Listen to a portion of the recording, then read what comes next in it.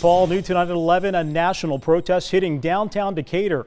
A group looking to raise awareness about the number of black men being killed by police, disrupting people who were just trying to enjoy a meal.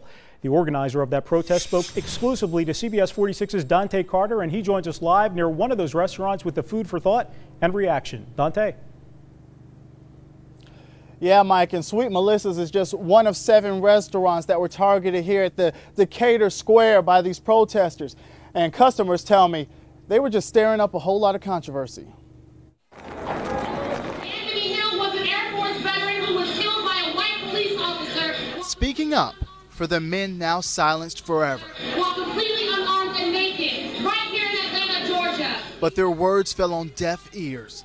This group, #It'sBiggerThanYou, organized this Black Brunch protest Sunday at several downtown Decatur restaurants, including Sweet Melissa's and Leon's. You're stirring up conflict. CBS 46 obtained video of the disruptive protest, but restaurants made it clear this isn't the time or place.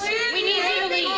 There was at one point we were saying Black Lives Matter, and there was a person in the restaurant who was saying my breakfast matters. Ariel Marie, the organizer of today's protest, says the group went into predominantly white restaurants to raise awareness about the deaths of Kevin Davis and Anthony Hill, 2 men shot by police in DeKalb County. Do you think being disruptive hinders that point that you guys are trying to get across?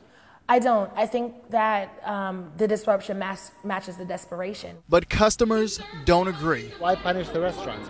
And I like to believe that people, that the cop, no matter what was his color and the other guy color, he didn't want to take life just because.